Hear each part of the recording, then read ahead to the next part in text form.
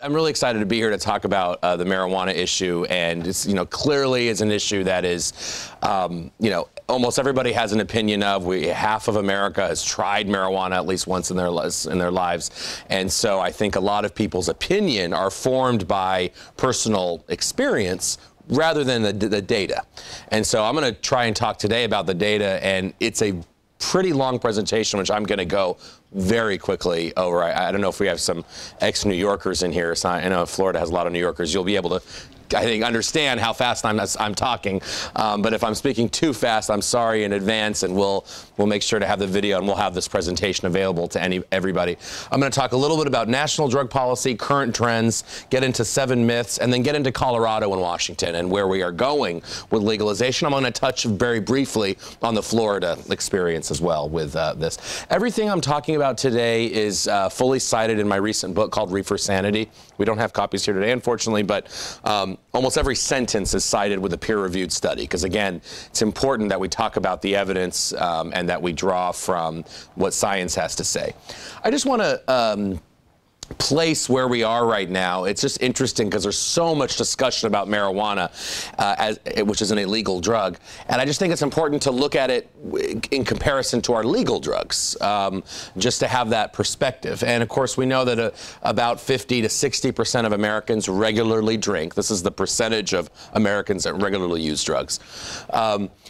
What's interesting to me is not so much the alcohol number, but really the tobacco number, because we know that there's been huge reductions. What a public health success that tobacco efforts have been in the last 15 years, such a change in our society. I mean, I don't even know where you can go smoke now for freely. I mean, it's banned in most public places, even in private. I guarantee you'll have a relative living with you that doesn't want you to smoke in your own home, unless you really live alone in a home that you own and you're not renting. It's very difficult to smoke these days. Even still, 1 in 4 Americans admit to smoking.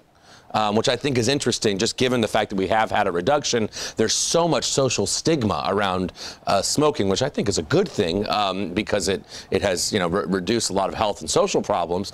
But even still, we have 27% of Americans using that legal drug. Then we go to marijuana, and this is from about 2 years ago, so I think it's a little low. Realistically, 7 to 8% of Americans regularly smoke marijuana. And by the way, that's, of course, the most used illicit drug. I mean, if you look at all illicit drugs on the bottom, marijuana is 90% or 85% of all illicit drugs. And then we get to the pharmaceuticals, and then, I mean, much, much lower levels of the other drugs, which, of course, obviously are extremely deadly, but those levels are just much, much lower. So marijuana, when we're talking about illegal drugs, prevalence-wise, really takes the cake. But I think it's interesting that for every marijuana user, there are 4 people who smoke cigarettes and about 6 to 7 people who drink. It's just kind of an interesting divide to look at that. So I'm going to get right into the myths, and like I said I would, and then get into what's going on and some more on the policy side. I mean, the myth that I hear the most is that marijuana is harmless and non-addictive. Last night it was said at the debate. The issue of the addictiveness of marijuana seems to be such a controversy in the public's eye. Ironically, in the eye of science, there is no controversy. I mean, you would be laughed out of any scientific room or discussion if you were to say that marijuana is non-addictive. We know that 1 in 10 or 1 in 11 adults who try marijuana after age 25 will become addicted at some point in their life. The more interesting part of this is the fact that it's really 1 in 6 kids who try marijuana will at some point in their life become addicted to it. Why is that? Well, we know that the brain up until age 25 is essentially under construction. Okay, your brain is figuring out who it's going to be for the rest of its life, from conception to about your mid-20s. What does that mean? Well, it means that if you learned a second language, you probably learned it before you were 10, or before you were 5 would be even better. If you learned how to swim, or you love to bike ride, you probably learned when you were really young. You didn't wait till you're 40 or 50 to learn how to swim. That's because your brain it's much easier to pick things up as it's forming and what we call priming and pruning and really becoming what it's going to be, what it is today.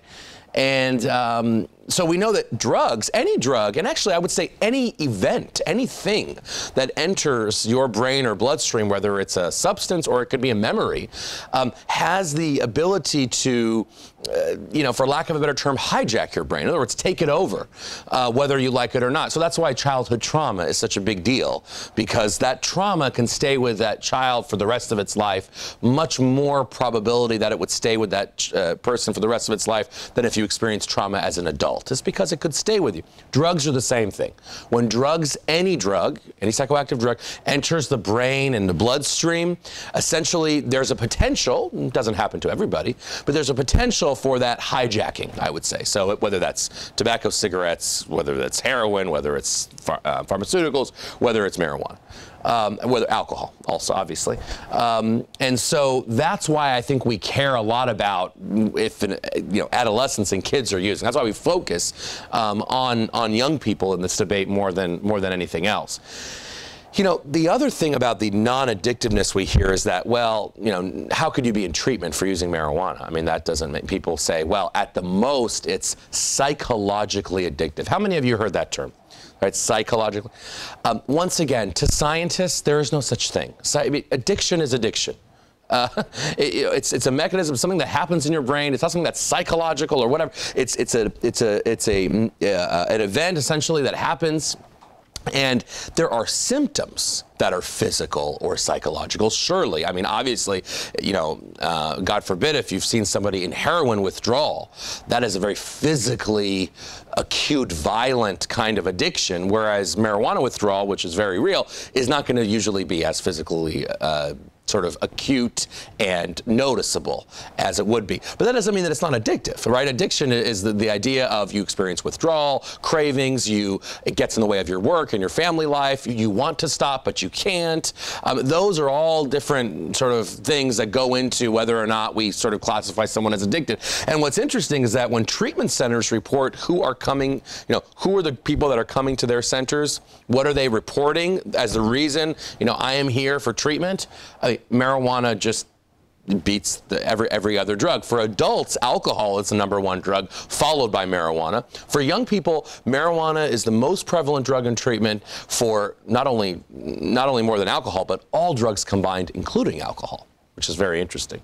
Now, we hear a lot about, well, this isn't as addictive as that, or heroin is worse, tobacco, alcohol, what's worse?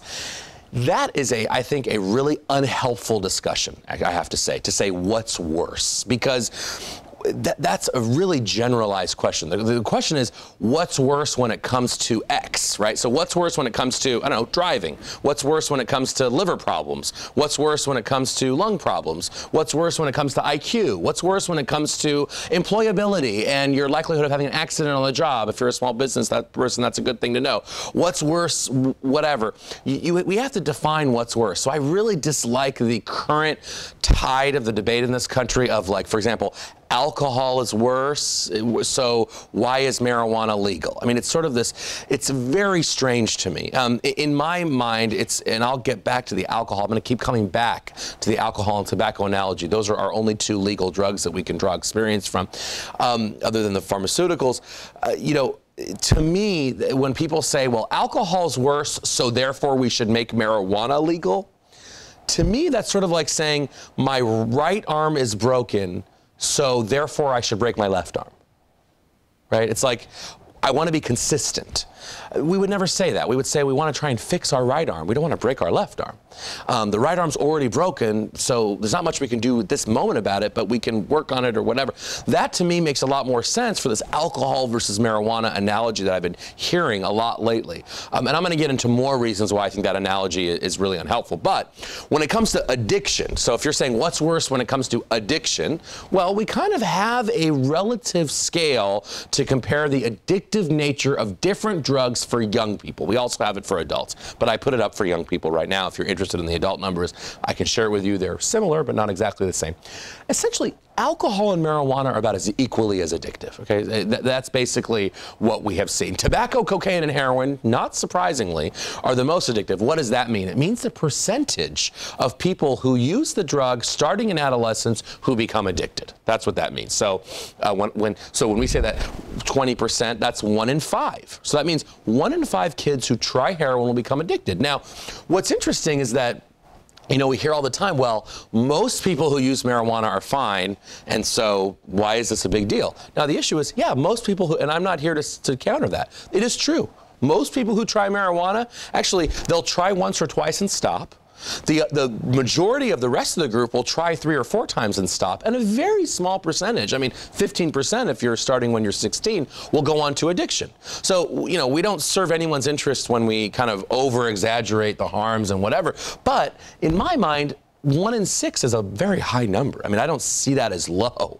I get kids all the time when I discuss at high schools, they say 1 in 6. They say, oh, Kevin, that's nothing. That's worth it, right? Those are good chances. That means 5 out of 6 kids are not going to become addicted. So I'm going to take my chances, they say. And I say, okay, you know, Johnny, before you do that, I want to ask you something. Would you ever drink and drive? And they say, no, of course, it's terrible, never would. And I said, that's good. I'm glad you said that.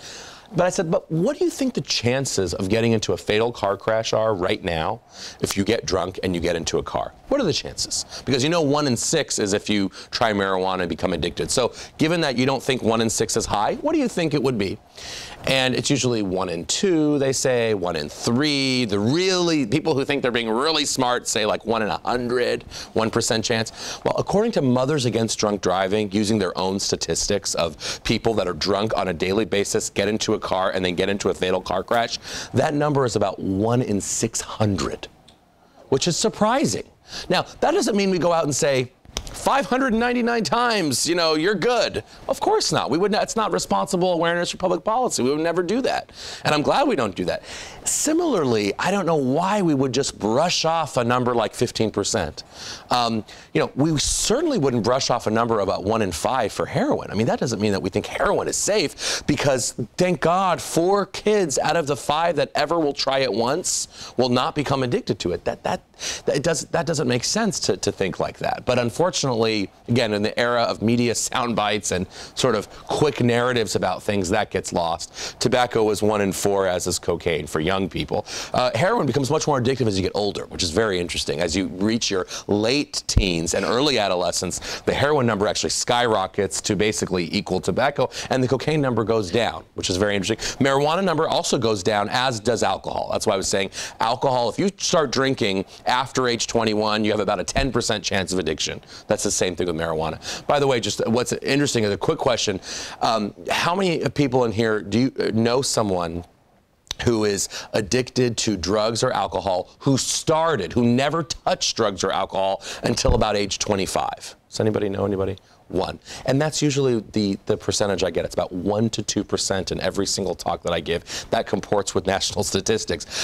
So, you know, this idea that, well, we're going to, you know, people are going to start when they're later if we have like an age limit on it or something, really doesn't make a lot of sense, because when we're talking about those that are addicted, that are the heavy users causing the most trouble, they're starting when they're young. Legal or not, doesn't matter. They're starting when they're young. So that's why focusing on young people is, you know, in an era of sort of limited resources, is something that I think is worth doing.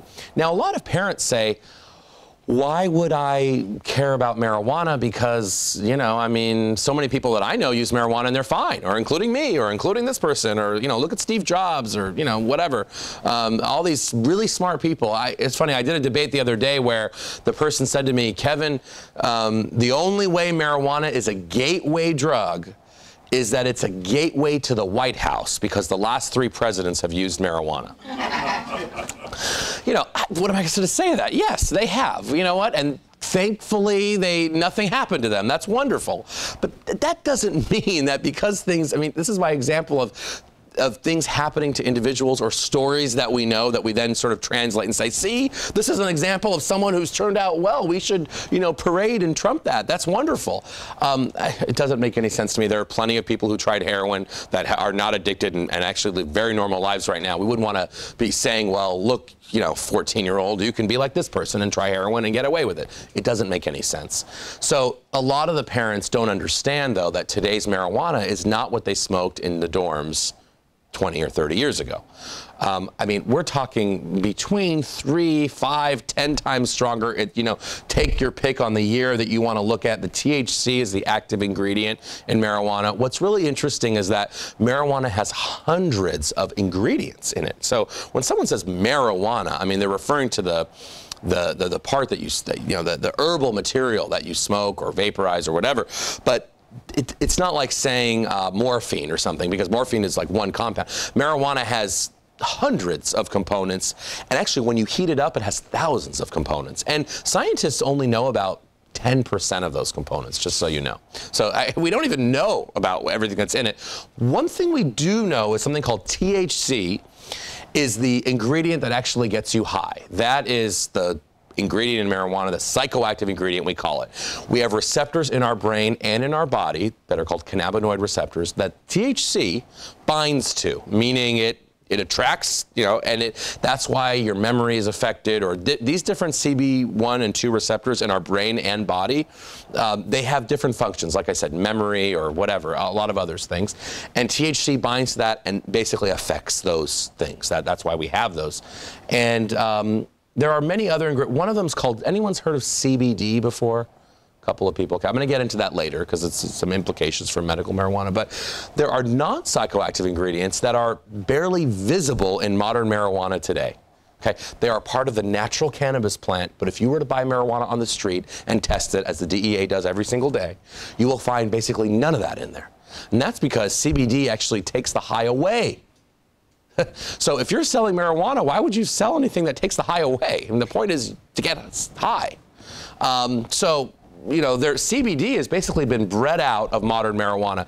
Now, we can talk about the reasons the THC has grown, the selective breeding, the different fertilizers and actually pesticides that are used, the GMO issue of, talk about non-organic material in terms of the way it's changed. Is pretty dramatic. But I think that's something that a lot of people, a lot of parents don't understand, is that today's pot is just not the pot of even the 80s or 90s, let alone the 70s or 60s. And, there are, of course, new ways. This is just the average of about 13%. There are new ways to ingest marijuana. I'm sure many of you have heard of dabbing before, or waxing. This is like 80 to 90% THC in a wax that's sometimes used at the end of a needle, combusted with butane oil, and basically ingested up, sort of one big puff basically in your face. And I mean, that's like 80 to 90% THC. And the most experienced marijuana users whose brains, 14% is like water to them. They would not react to that anymore because their brains are so addicted to THC. They're so used to it but they are now going on to this 80 to 90% because it's actually giving them a new high that they never had before. By the way, it's also sending thousands of people to the emergency room, but we don't hear about that a lot. And speaking of the emergency room, we know what's so interesting is that, if we were to look 20 years ago at the number of marijuana users versus now, it's about the same. I mean, the numbers have gone up and down, they're a little different, but maybe for statistical purposes, they're about the same. What's shocking is that there are 20 times more people going to the emergency room for marijuana-related admissions than they were before, even though it's the same number of people using. And a lot of scientists think it's because of the THC. I mean, the fact that now it's a lot stronger, this idea of going to the ER for an acute panic attack 30 years ago was extremely rare. I mean, that was not something we saw in hospitals. Now, not just with marijuana, but we're seeing it just in hundreds of thousands every year for acute panic attacks, psychotic episodes. And we know that about 400,000 plus of those relate to marijuana. And it's usually, like I said, like an acute kind of attack, like a panic attack type of thing. I'm not going to get into a lot of the details about where it affects the brain, et cetera, because we have a lot to cover. But essentially, it does affect the brain. It does affect mental illness. We can talk about that in the questions if we want to. But there is incontrovertible evidence about the connection between early cannabis use. Now, if you have a predisposed, genetic disposition, even more so. But even without that, the connection to schizophrenia, psychosis, to a lesser extent, depression, anxiety, is very strong. I think it goes without saying that it's an irritant to the lungs. We don't have the evidence on lung cancer right now. Okay, we have to, again, be honest about what we have and what we don't.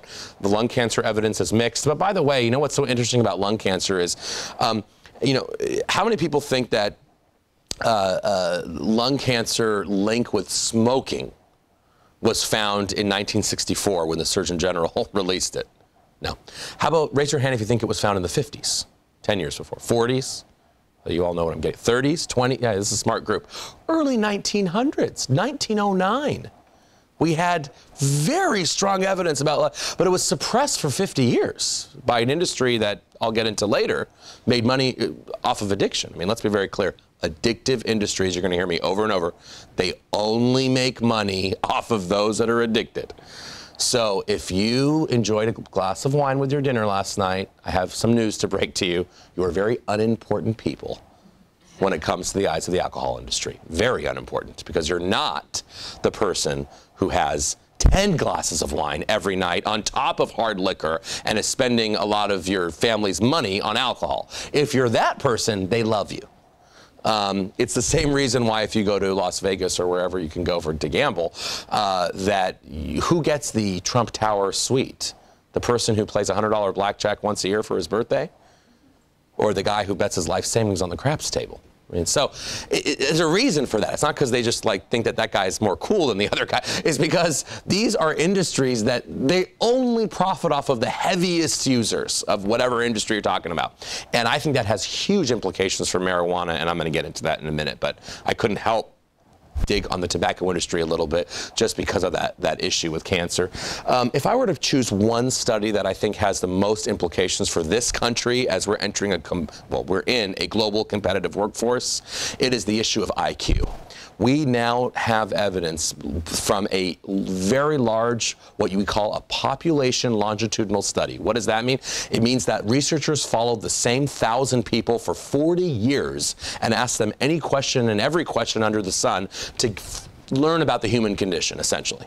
And what they basically found out was if you were a heavy user of marijuana in your teenage years, even if you stopped as an adult, you had an average of 6 to 8 point reduction in IQ.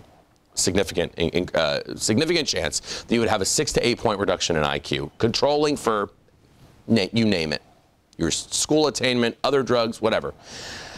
That has huge implications for our workforce and our economy, because what is 8 point IQ? What does that mean? Well, obviously, if you're a genius at 150, like probably everyone in here is, if you go down to 142, we're not going to notice. So, you're still going to be a genius. But, parents have a hard time understanding that not every child can be a genius. That's why we have what's called an average. So the average is about 100 is the average, right? The average of a kid today is 100. You go 8 points below that to 92. That is a significant difference. I mean, that is the difference between finishing up your degree or not. That is the difference between the job promotion or not. And so when I think about where we are as a country and where we're trying to go in this economy right now, and I am looking at India, and I am looking at China, I am looking at Korea, and I'm looking at the education level there versus the, let's just say, distractions that they don't have that we do.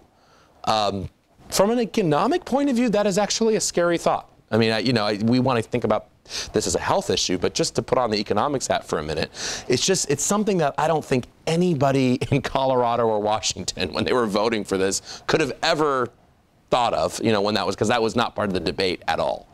And a lot of things are missing from this discussion.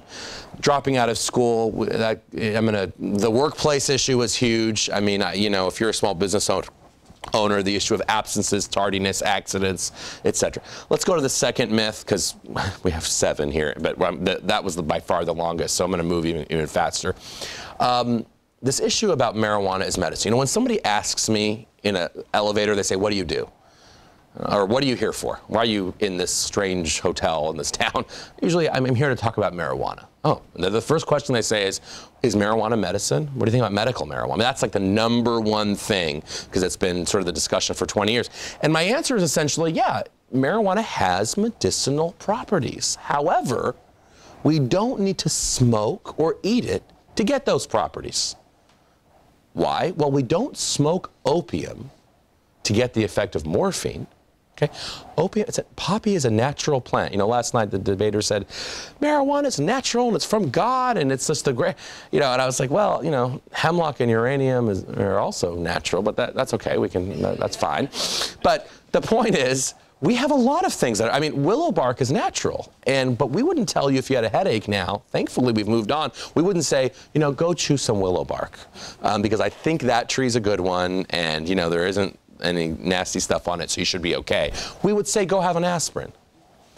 And I'm not in favor of a super pharmaceutical country that prescribes pills and think for every little thing, but I do see the benefit in being able to say, go have an aspirin. You're from New York, but the aspirin in Florida is the same aspirin you'd get in New York, and you know the dosage. I think that makes a little more sense than go rip off the willow bark, and I hope it works out for you, because I don't know if that was exposed to rain or not, whatever. I think that the aspirin thing does make sense. Well, I think it's the same thing with marijuana. We should standardize medicines derived from marijuana, period. It's actually not very difficult. But because this issue is so emotional, we never have a chance to talk about any rational sort of endpoints, because people are too busy with an emotional story. So we need to make a distinction. Remember I said marijuana has hundreds of components? We need to make a distinction between those components and the raw herbal material. Now, that doesn't mean that you can't even have a medicine based on the herbal material that, you know, is standardized, but the idea of just saying, well, why would I want to get it from a pharmacy because I can grow it in my backyard, really is something that we would have said in the 1600s. I mean, it's something before modern medicine. And the idea that we want to go back to that, I really don't get it. So the answer is complicated. Is marijuana medicine? No. Smoked marijuana is not. Yes, there are marijuana-based pills available and other medications that I'm going to talk about coming soon. And probably most interesting, maybe, research is ongoing, right? There is research going on now that are, you know, scientifically developed. I agree the process needs to be improved. I'm not going to go into details about that. We have a drug coming up through the FDA right now. If you suffer from cancer or multiple sclerosis, you can enroll in a clinical trial that's in phase 3. In fact, they're having a bit of a hard time enrolling patients, which is ironic given the appetite for medical marijuana everywhere. That's the interesting thing. I guess people just want the real thing. They don't want a medication that's standardized. But there's a mouth spray. It doesn't get you high. It has THC. It also has CBD, 1-to-1 ratio. It is a whole plant extract, so you can't say, well, I really want the whole plant because of synergistic effects between, you know, the terpenes and the flavonoid. That's actually there because it is the whole plant extracted into a liquid with the THC and CBD in a very difficult process, bred so that they're equal, which is not, remember, modern marijuana has no CBD in it, so this is very different than that. Equal, and you don't smoke it. You put it on the tongue or in the mouth. And it's approved in 24 countries, by the way. There's not one death. There's no drugged driving as a result. Frankly, I wish it would be approved here faster. It's taken a while. But unfortunately, in the absence of that, we've had to say, well, we need medical marijuana, right? A state needs medical marijuana. Well, the question is, we've had medical marijuana in states for 20 years. What's been the experience, I think, is something that Florida should first ask itself, because you're not going to be the first state to do this. You're going to be the 23rd if you do it. Well, we know that this is the way that it's sold. It's sold for the sick and dying, grandmother dying of cancer. Unfortunately, the average patient looks a lot more like that. 32-year-old white male, history of drug abuse, no history of chronic illness. You know, when I saw that the numbers in California went from like 500 cards to over 200,000, I said, wow, there was a epidemic of, you know, end-stage breast cancer among 31-year-old white males that we never heard about. Because, you know, those are the people that were supposed to be benefiting from this. Well, in reality, the way that the initiative was written, it says every single horrible illness known to man in the first paragraph, and then in tiny print at the end in the California initiative, it says, or pain, or any other illness for which you think it provides relief. I mean, these things are written on purpose like that. Who has read an entire ballot initiative? Okay, don't be embarrassed. One. Okay, yes, exactly. So who would ever want anyone to suffer? I mean, that's the other thing. Is like, if somebody was dying of, you know, and had 6 months to live, you know what, I don't care what they want. I would love for them to have whatever makes them, comforts them at the end of life. That is not what these medical marijuana initiatives are about at all. In Colorado, in all the states actually, less than 2% of people have cancer. Less than 1% have HIV. And by the way, on the HIV thing, I want to just say this for a second. The AIDS movement was very much into medical marijuana in the 80s because, well, it's not a surprise. Marijuana increases your appetite, right? You get the munchies. That's one of the things that THC does. And if you're dying of end-stage AIDS in 1986, which is a death sentence, you are usually wasting away. And that's one of the things is you can't hold down food and you're okay, so yes, medical marijuana at that point, marijuana would have been good for that community. What's so interesting now is the AIDS movement is not really the ones at all carrying the banner for medical marijuana anymore. Why?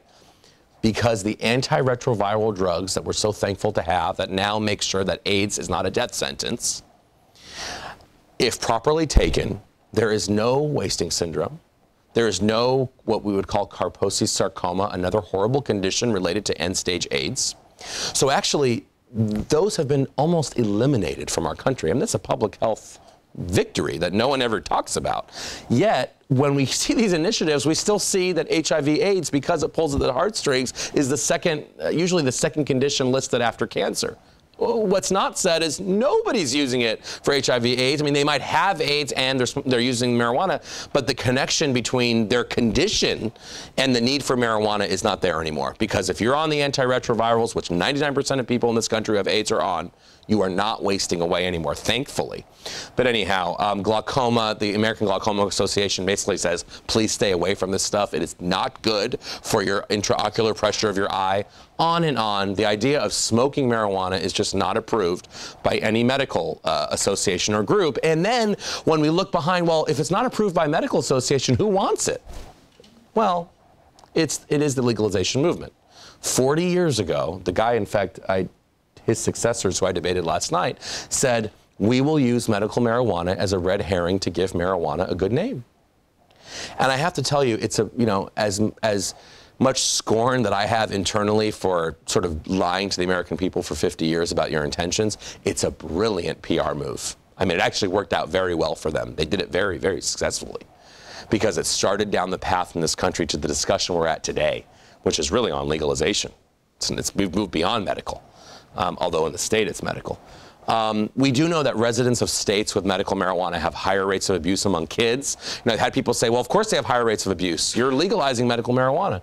Well, it's not just the people using it for so-called medical purposes. It's kids, and other indicators show higher levels of use.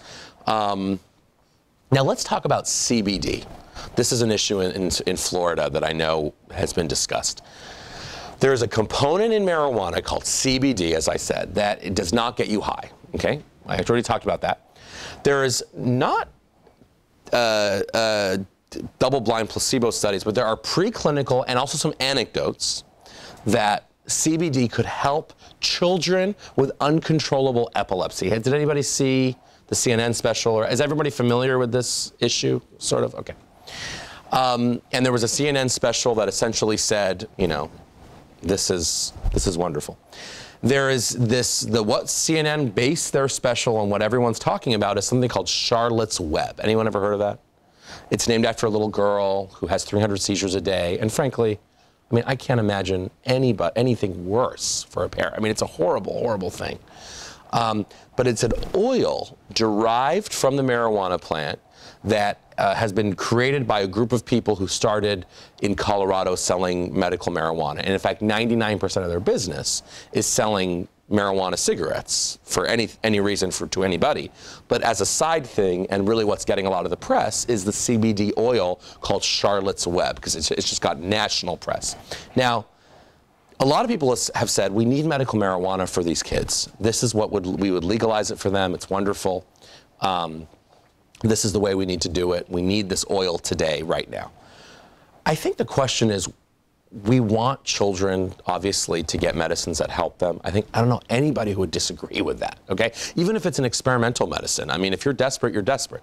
I get it. The question isn't if or should they. In my mind, the question is how. What's the mechanism? That's the policy question, right? You want something to get done, you already decided it should get done. Okay, you're not done yet. You got to talk about how it happens. So right now we're presented with basically two choices. There's really two. Actually, I'll start with the second choice first, is the status quo. Go to Colorado, sign up for Charlotte's Web, be number 127 on the wait list, hope that your state legalizes it in the meantime so that if you bring it over to Florida or wherever, you're not committing a federal felony, because it would be. It's CBD's an illegal drug. It's part of marijuana, Schedule 1.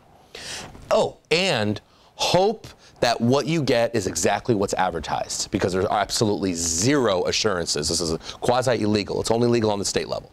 So you're on a wait list. There's no assurances with the exception of the lab technicians hired by the company who claim that this is and they could be right. I mean, parents are using this. I'm not doubting that it works, actually, but the point is you don't have any assurances. You could do that, or there are other products by other companies that say high CBD. It's like a high CBD soda or something perfect for your daughter or son. Well, what those not the Charlotte's Web, but the other ones that say they're high CBD, because that's the buzzword now, CBD, when those are tested, they have very high amounts of THC in them. The last thing that you would want somebody with seizures, let alone a child brain that's 3 years old, to be exposed to. I mean, THC poison for a 3-year-old with seizures. You do not want above trace levels of THC for those children. So you basically have those choices, or you can go on the internet and order something. And so I don't blame, or I really, really don't blame parents for going to any lengths to get those things that help them, and they think they're going to help them. I'm not. The question for me, though, is how do we bring this to scale and make it a policy? What makes sense? That route that I just described, or something that actually I've been pushing very hard for with my organization's Smart Approaches to Marijuana, which I'll talk about at the end, through something called an expanded IND research program. IND stands for Investigational New Drug. What does it mean? It means that if I find that there's a drug in Armenia that helps me, and I'm in the US and no one's ever heard of it, I ask my doctor, I really want this drug that I found in Armenia because it just really helps me, but it's like non-existent here. What do? The doctor applies to the FDA for an application for an investigational new drug. Now, normally, because those are unknown drugs, you don't have to go through the DEA at all because it's not a scheduled drug. If I had a drug no one's heard of from Armenia, the DEA has nothing to do with it. It's not scheduled. It's no schedule. But the FDA has to say, yes, we'll let a doctor, give it to you, oversight. You can import it from another country legally, no problem. So that is kind of the way that we're now going with CBD. Basically, there is a purified CBD product from the UK. It's not surprisingly produced by the same very small research company that also produced the Sativex mouth spray. And it's called Epidiolex. Epidiolex is basically a whole plant extract. So a lot of parents think that they need everything in the plant. This is everything in the plant. But it's trace THC. It's just it's literally like the lowest level you can scientifically get out of it. I mean, this is a very expensive, difficult extraction process. To be able to get CBD like that is just, I'm not going to go through the science on it. It's very difficult. Anyway, there are batches from the UK where basically they have high CBD and more or less nothing else but trace amounts of everything else. The FDA has looked at that, and they have approved that conditionally for INDs. Now, they haven't approved it to go to a pharmacy, but because that's a later process. That's after clinical trials. But preclinical trials, it's IND. So these doctors, I believe there's someone in Miami, is the latest that I've heard. I don't know if you all know this. I believe there's a doctor in Miami who has applied successfully for an IND. That means that doctor can look after 25 children, 25 per application, and oversee that Epidiolex. And by the way, that Epidiolex is free right now. The company in the UK is giving it for free to everybody. Because they also want to collect data. I mean, this is obviously very good for them. This is preclinical studies. Then they go into clinical trials. That's how it works. And to me, that sounds a lot more sensible than to tell someone, you know what, you need to move to Colorado and get on a waiting list for something that the FDA's never looked at. Now, I get that some people, for whatever reason, that's still going to be an option for them, and I don't blame them. And I don't think they should go to jail, and I don't think they should be chided by it. But as we're creating policy, the other thing is a lot of people say, well, that takes a long time and whatever. We should grow it in Florida and do it ourselves. Well, first of all, it's a super expensive process. And secondly, you can't just grow it. I mean, it's going to take at least 10 months from today. If you were to start today and say that you had government approval to grow marijuana, which is illegal, but to grow it for the purpose of CBD, it would probably take 8 to 10 months to get any product, and it would be very limited quantity. The purpose is we need to bring this to scale for people who need it. So what we're trying to do is build off of those expanded research programs and expand them even more, because I think 25 is probably too few kids. We should have more doctors involved. Basically, blow up the program a little bit so that every child who needs to be served can be served, so that parents don't have to be in a desperate situation. But, you know, it's very hard to have that rational conversation and discussion when we're just only looking at pictures of 4-year-olds having uncontrollable seizures. I mean, that's a very difficult thing that hurts us all. We need to do it the right way, though. And I think the compassionate way is to say, we get that it's not FDA approved. We're not going to wait for approval. That'll take a decade. So before that, let's have them enroll in special programs to get them a product that we actually know what's in it. Because right now, you know, whether it's CBD or other drugs related to medical marijuana in these dispensaries, at the end of the day, you have no idea what's in it. You want a dosage? You can't get a dosage. You want to know how it interacts with other drugs? Good luck with that, because it's not a doctor who's doing it, who's selling it to you. You want to know what's the exact characterization of the marijuana strain you're smoking? You got to take their word for it. And you're usually buying something called, you know, super silver haze, and that's supposed to be medicine. So rather than kind of have that what's turned into a joke, let's make it medical and make it so you can get it from a pharmacy. I think that makes a lot more sense. Myth 3, very, very short. The bottom line is people think there are countless people behind bars for only smoking marijuana. We looked at the data in the Obama administration. It is almost impossible to find people in state prison whose only crime is smoking marijuana. That is a huge, huge myth. One of the biggest myths that I encounter is people think that if you have a joint, you're automatically behind bars. Now, jail and arrest record is a different story. And so, you know, I'm going to go into, I don't think that people should be jailed for even 24 hours or given an arrest record for a very small amount of marijuana, because especially a first time, especially a youth, I think there are other things, diversion programs, drug courts. The judge just left, but she has a misdemeanor drug court that basically only handles marijuana cases, assessments, education. Those things are what's needed. But there is something to say to keep it illegal. You need to have some sanctions. So whether it's a fine or whatever it is, I think would be good. We don't want to throw people in prison, but we also don't want to say, well, because we don't want to throw people in prison, we're going to have to legalize. I think that's a bridge too far. And I want to get into those reasons why very soon. So I'm going to skip. Okay, this is the big one, which is the legality of alcohol and tobacco strengthen the case, people say, for marijuana legalization, right? You've all heard that. Alcohol is legal, and it's very harmful. Does anybody in here not know a family member or friend who's been acutely affected by alcoholism? Okay, nobody. So it's a huge issue. So people say, well, that's horrible. Why is that legal and marijuana is not? What I say back is alcohol and tobacco are the last models we would ever use for public health. First of all, the use levels are much higher. We already talked about that. Secondly, as I said earlier, these industries promote addiction. And when you promote addiction, where do you start? Kids. You have to, because as we saw here, only 1% and only 1% of people who are having a problem with drugs and alcohol start after 21. So if you're a company that's in the business of cooking people, you better get them young. Otherwise, you're too late. You're going to get 1%. That's, folks, what this really comes down to for me. I am not against legalization because I don't think that a 50-year-old guy or gal who wants to smoke a joint in the privacy of their own home after a hard week of work should be treated like a criminal. That's not why I think it's I don't really care about that situation, actually. I really don't. The reason I care about being against legalization is because it's going to start a new industry that's going to target kids. That's the only business model that's ever worked.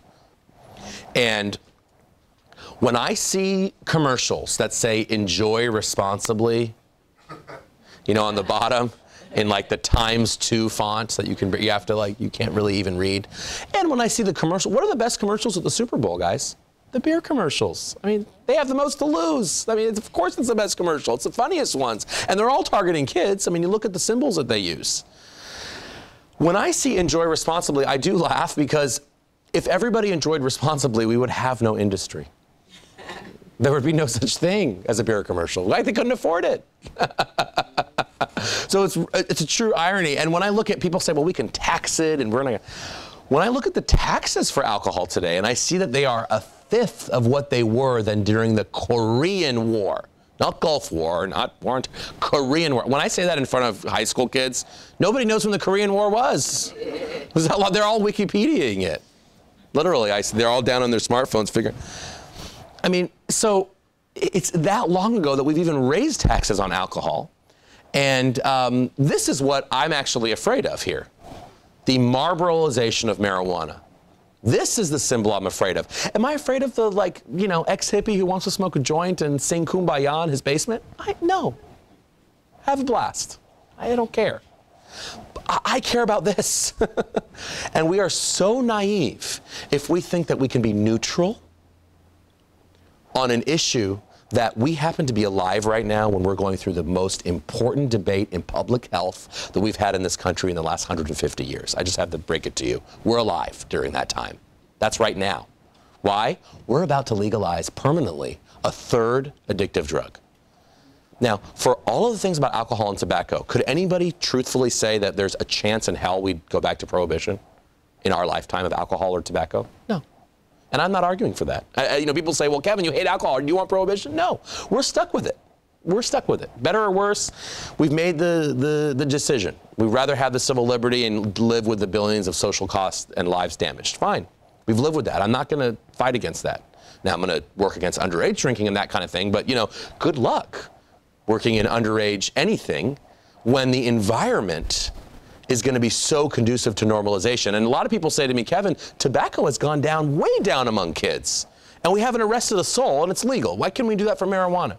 Well, the social environment for tobacco, in terms of the attitudes, are so at the opposite spectrum for marijuana right now. It's a joke to think that right now, it would be legal and we could go to that social stigmatization, right? Tobacco has been legal for 150 years. Only recently has it's gone down, right? It's not because it's legal that it's going down. It's because there's social stigma. That's why tobacco's going down. Not because it's legal. It's been legal. It was never going down. And now we're entering where we're going to say, well, let's treat marijuana the same way. But now our social environment is, does anyone think that we're not in a permissive environment right now for marijuana? I talk to kids and they say, Kevin, I would rather drive, I'm going to drive stoned. It's better than driving high. And I say, really? Well, why do you think that? And they say, well, because when I drive drunk, I'm going like 80 in a 60. And that's just horrible, and I'm driving recklessly. Okay, I said, good, don't drive drunk, that's good. Well, what happens when you drive high that you think it's okay? Well, I'm going 30 in a 60. And they're not realizing that going 30 in a 60 is about as dangerous as going 80 in a 60 for different reasons. Again, it's like, is your leg broken or your arm broken? I don't want any of them broken. Why is that? It's not like one is better than the other. Marijuana doubles to triples your risk of a car crash, and alcohol quadruples to quintuples your risk of a car crash. That doesn't mean that marijuana, then you should choose that over alcohol. It means that both are really dangerous. The chances of a car crash are elevated dramatically with either. But again, we have lived in there's this recent environment, I think it started with medicine, really, medical, that kids just think if it's medicine, it must be good for you. And now, they're going on the internet. Last night, one of my debating opponents says, it's so wonderful. When I was debating this issue in the 90s, there was no internet.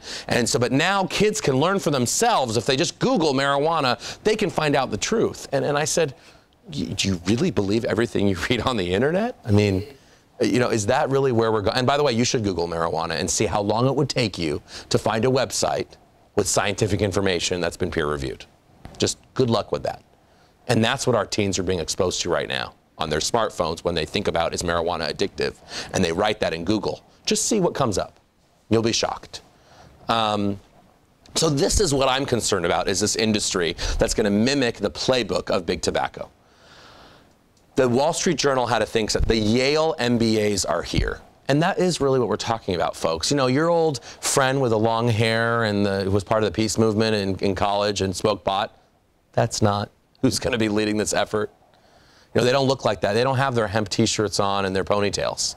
They look like this guy. And in fact, some people think this guy looks like me, and I'm thoroughly offended. But anyway, the point is, they look like me, right? They do have their Ivy League MBAs. This is about making money. This is about being the green rush. Read what's being said. The pioneers of a new business. They see this as a massive business opportunity. And anytime anybody, whether it's a government, I don't care if it's a government that wants tax revenue or it's a business, when your whole incentive is to make money, that means you have to increase addiction. Because there's no way, like I said earlier, there's no way to make money unless you do that. And I don't care if you're a government or you're a corporation. Marijuana Inc. I mean, it's just on and on and on. I'm not going to go into all the details, but you know, by the way, the tobacco industry, I'm not going to read this now, is also expressing interest. 30 years ago, in the 70s, I mean, are we surprised? They said, we have the land to grow it, the machines to roll it and package it, and the distribution to market it. They do. They're right. It'd be very easy for them. You know, my next book right now is looking at the tobacco industry and the marijuana industry and looking at the eerie parallels. You know, the distortion of science, the funding of your own science, the questioning of any credible science. You know, you can't get by one news day now of a news story on marijuana that actually, because you know, when the scientists talk about marijuana, they're very clear about it, about the damage it does. Most of the studies show the damage. Every time there's a study now showing the damage, hours later, there are massive press releases with all of the reasons why the study should be questioned. That is exactly what the tobacco industry did when the scientific community in 1920 was saying that there's a connection to cancer. And this is just history repeating itself. And when I go and look at the tobacco documents, which we can all get a hold of, and I'm reading now, and I read their internal memoranda, it makes you want to vomit. And it makes you want to cry, actually, because you see that these are companies that have they feel unfairly targeted, that they can't market to smokers under age 18 because only less than a third of them start after age 18. So they need to get to the kids because that's the only way. They feel they're very discriminated against, they feel. When I read the Project Youth Cigarette from what's now R.J. Reynolds, marketing innovation suggestions, and I see apple flavor and sweet flavor and how it appeals to youth and how freshness is what youth want, that to me is very scary. And that to me is what exactly we are going to be going through over and again with marijuana. When I read that the former Winston man, the model for cigarettes in the 1970s, who ended up, you know, by the age of 37 having COPD, emphysema, seizure. I mean, he had everything you could imagine related to cigarettes, illnesses, because he was a chain smoker. And he talks about he was at a modeling shoot, photo shoot for Winston. And there were a lot of cigarettes as part of the props. And the executives were all sitting, it was their big national campaign of like 1978 or something. And after the photo shoot was over, he said, he was like 25, he said, hey guys, I know you're probably going to take the cigarettes back for yourself, because these were full of cigarette cartons. And but do you mind if I take one or something? Because there were like 10. And they said, no, you can take them all. And he said, really? Like, why don't you want them? You mean you don't smoke? These are the executives of the Winston, the tobacco company. They said, well, no, we don't smoke the expletive. We just sell it. We reserve that right for the young, the poor, the black, and the stupid. So, again, who do these industries target? Let's just remind ourselves. Where are the liquor stores centered in this country? Are there more in Beverly Hills or Compton? I mean, I have a California, so we'll talk about, I don't know, I can't do the comparison for Florida, but where are they centered in? Of course, they're centered in Compton. There are 8 times as many liquor stores and advertising in poor black and Hispanic communities in this country than in upper-class white communities. So, you know, if we think that this isn't going to happen again, well, and by the way, why is that? Well, because when you're in the upper-class white community, you know, it's a lot easier to write the $50,000 check to Betty Ford Treatment Center. You have those resources. You're more likely to have an education and access to health care and housing and things that would stabilize you and make you less likely to suffer the negative effects of addiction versus if you live in a community that doesn't have those things, those protective factors, right? And these companies know it. And by the way, don't get me started on the lottery and where those are centered. By the way, I thought the lottery was supposed to be the savior for public education with the tax revenue. How's that working out for you here? Yeah. Now we're being offered marijuana as the savior.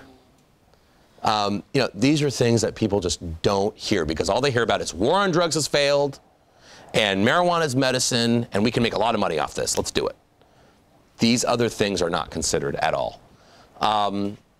So my question is, will marijuana become the new big tobacco? That is the question I ask. And I look at vending machines now and billboards. Remember the tobacco vending machines that groups like this spent 30 years to get rid of? $1 billion industry is a victory. Well, good luck. Now we have the new version of it. It's called marijuana vending machines, and it's not a joke. Look it up. Medbox Inc. Please look it up. They made $5 million in revenue last year under a non-legal regime. We didn't have legal sales even legal. How did they make $5 million under the medicine? These are because every dying, sick, and cancer patient really wants THC popcorn bought from a vending machine. That's really what they're going to be wanting. Well, the billboards. This is, I think, one of the worst. I mean, the edibles. I mean, if this isn't aimed at children, please tell me what is. When I see ring pots and sodas and Pop-Tarts, kids are going to the ER every day, guys, right now, because they're ingesting. I mean, would you know what a marijuana gumdrop is versus a regular gumdrop? Would you, by looking at it? Of course not. By smelling it? Definitely not. Well, a 2-year-old kid doesn't know the difference either. And they are getting in the hands of them. So I think there's no money in this for anyone other than big marijuana, what I call big marijuana. And actually, let's go to this for a minute. Our alcohol and tobacco costs are 10 times the revenue we get. So we're hearing like Colorado, it's wonderful. They're going to make $100 million this year. Well, what was the cost of that? It's not free.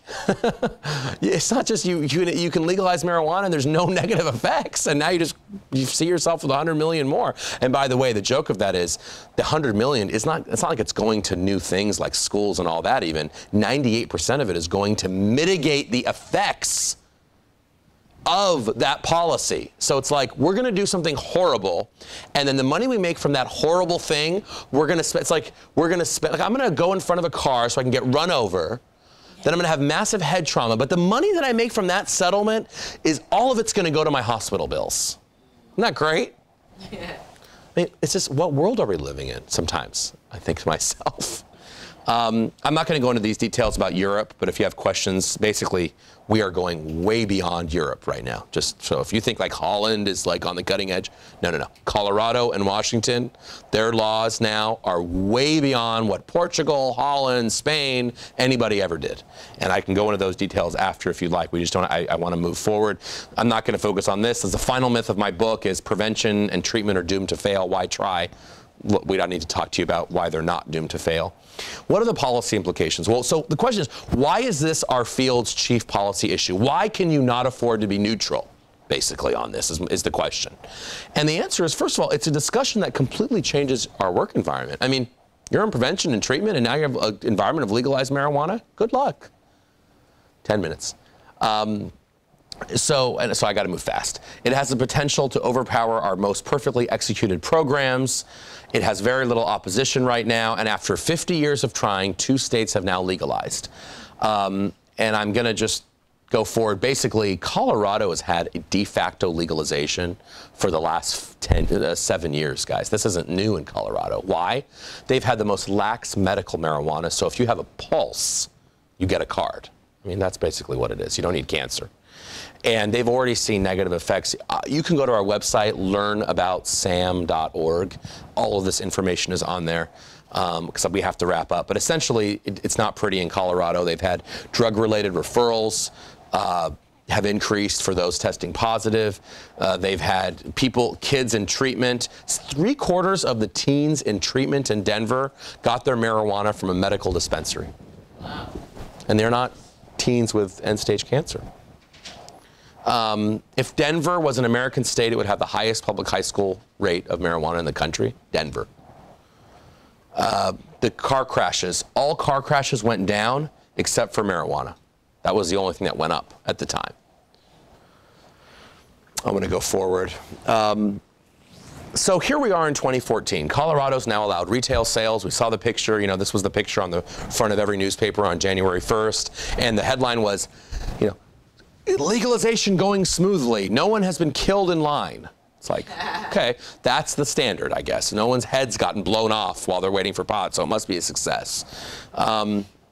But it wasn't a success. We've had multiple kids now have been gone to the ER for pot cookie ingestion and other things. We have stores declaring that the high school senior is his ideal target customer. Remember, 21 and over. Any of you know any high school seniors that are 21? I guess if you fail 5 years, but that's another story.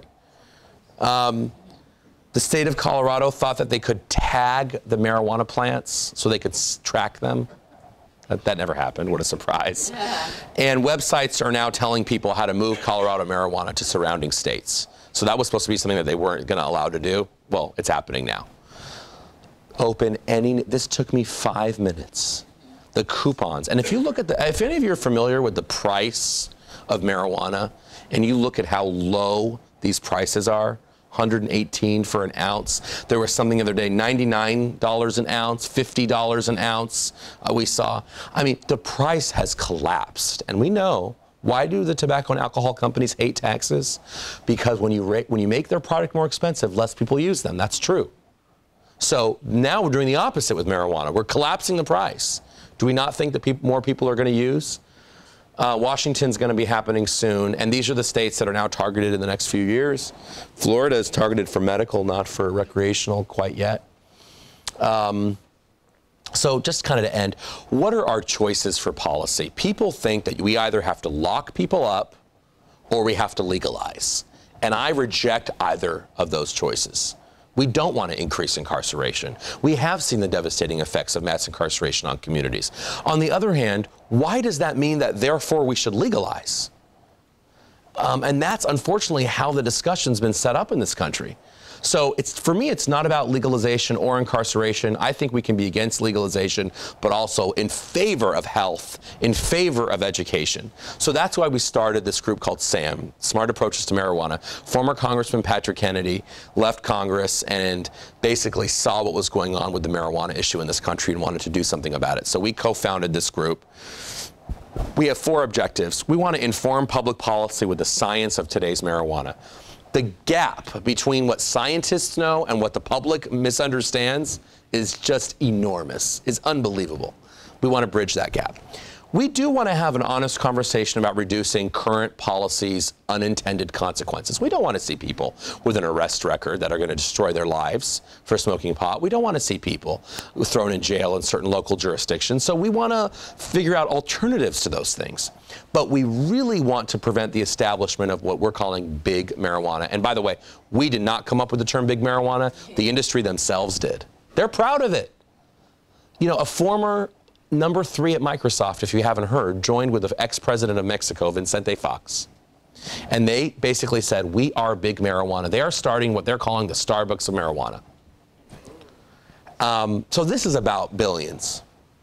And by the way, we want to promote research into marijuana's medical properties. It can be helpful for people. We need to get kids what they need. We need to get adults what they need. But we need to do it the right way. Not by selling, a strain called green crack by a 22-year-old kid with no medical experience. It's not the right way to do it. And tell me in what book is that more compassionate than saying go to your doctor and get something that you actually know what's in it. So we want to promote that. So we're a national group with state and local partners. These are just, we have a public health board of directors, including like tobacco researchers and others. I'm just, I'm not going to read the quote. Let's not be naive to think that this movement stops at marijuana, okay? If you think that the money behind marijuana legalization is actually about marijuana and not about cocaine, heroin, and other drugs, you got to research what's going on. These groups have other end games. Remember, medical was the start. Their end wasn't medical. They moved to legal marijuana. Now, their end game is not legal marijuana. So in 30 years, we could be having this discussion again, except we're not talking about legalizing marijuana. We're now talking about legalizing a 4th and a 5th or a 6th drug. let's think about where we're going. And finally, some things we're testing out PSA-wise. These are not ready for prime time, but essentially, can you tell the difference between the real thing and the marijuana candy? No, neither can your kids. Let's have a history lesson. 1964, advertisement, more doctors smoke Camels than any other cigarette. Talked about how healthy it was, despite the AMA saying it's a health hazard. Now, marijuana's safe, it's medicine, it's a candy bar, despite the AMA saying that the sale of cannabis should not be legalized and it's a public health concern. Who will we listen to this time? And that really is the choice. Again, there's no neutrals. You're either on the side of the people who want to make a lot of money from pot and who deny the science, and that's fine, or you're on the side of the AMA and other scientific and medical organizations who see this for what it is, a major threat to public health. And again, we are living in a time where we might be able to stop it. The question is, will we get up and do that? Because there's no second chances. You know, if it's legal, I think it will be irreversible, because alcohol and tobacco are irreversible. I've worked in Washington in 3 administrations. Good luck dealing with the alcohol industry, with the lobbyists. They have 6 lobbyists for every member of Congress. And by the way, don't think tobacco is like, you know, poor little, they've kind of gone down. No, they're making more money than ever. Why? They're recycling these ads in West Africa and Southeast Asia right now and making billions, as if those regions need something else. So don't worry, these industries are here and they're here to stay. I don't want to create another industry. It doesn't mean I like black market violence. It doesn't mean I like gang violence. We got to figure out, and we are doing things to curb those things. There are innovative ways to work to reduce that. But I'll say, I'll take an underground market for marijuana, which, by the way, is mainly nonviolent. In other words, the average transaction of marijuana in this country is not done on with a shady character on a street corner with a gun. Let's be very honest about how kids get pot. They usually get it from a family member, a friend, grows themselves. I mean, it's not the cocaine market, okay? So I still don't think it's ideal. We want to reduce that market, but this scares me more, actually, than the status quo when it comes to the market. And finally, this is Colorado. I mean, I think we need to think about, you know, this is about an experiment we're always hearing. An experiment on our kids? I mean, that's who we're using as our science experiment right now. Surrounded by all this stuff, Captain Chronic. I mean, you can't make this stuff up. So we really need to think about where we're going. So, I don't know, there's a wonderful quote that Nelson Mandela gave before his death, actually, about cannabis and other drugs, which you can read on your own. But I definitely want to thank you all for having me today. It was really wonderful for me to be able to address you. I think we might have like a time for 1 or 2 questions, Doug, because I think our end game is probably like 10, 20, 30. I know you probably have something else going on, so we need to leave, but maybe we can do 1 or 2 questions if that's okay. But I just want to thank you first for having me. Thank you so much. Thank you.